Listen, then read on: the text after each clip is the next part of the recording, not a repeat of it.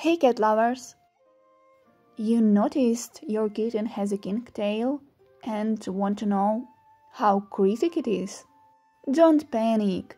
The kinked tail won't affect the cat's quality of life, and this defect isn't critic. How the tail becomes kinked?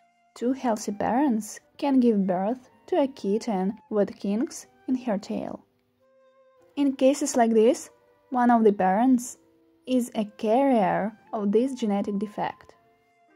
That's the reason why kittens with kinked tails are not used for breeding and sputters.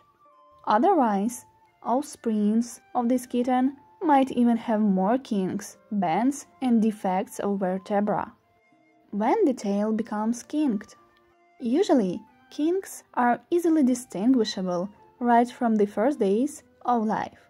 But sometimes the tail can become kinked at the age of 3 or even 6 months.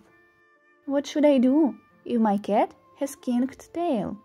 Well, you can visit a vet regarding this and have your cat x-rayed if it's suspected that there might be vertebra defects, and simply give love to your kitty. Remember, kinks in the tail are not critic, but be responsible and breed cats with kinked tails only if they supposed to have kinks, like Carillion bobtails, for example. Hit like, subscribe and turn on the notifications to get more cat tips. Meow.